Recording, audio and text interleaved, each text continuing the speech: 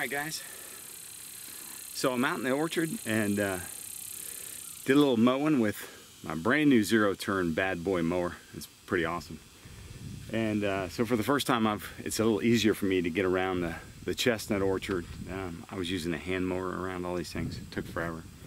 So I'm excited about that. And I'm also putting in the Dunstan Chestnut Seedlings that I took off of a couple of these trees over here in late September of last year.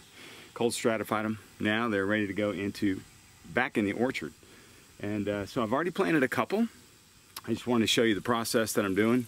Thankfully, there's already an orchard here, and as a result, when trees over the years have died, mostly when they were younger due to bucks rubbing on them. That's pretty much what happened. Although we had a bad drought last year, I lost a few trees, so who knows exactly what.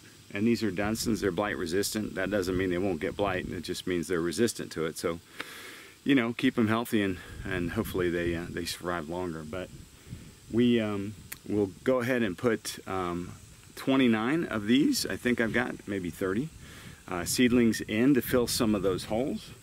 I've got 2 that I've just done, and I'll show you the process real quick. Can't forget my root inoculant.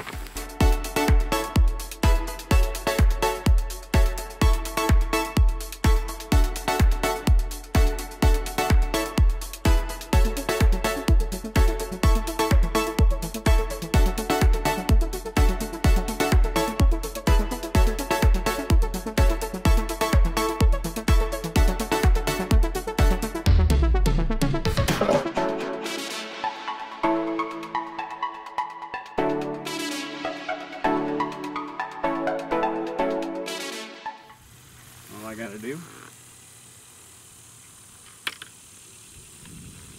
Now that'll get the whole, I guess that's a gallon.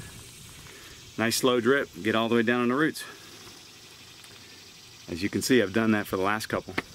All right, so we'll let that water in. I'm gonna go get the other 25 or so in after this. Try to knock it out before the sun gets up too high and it gets too hot.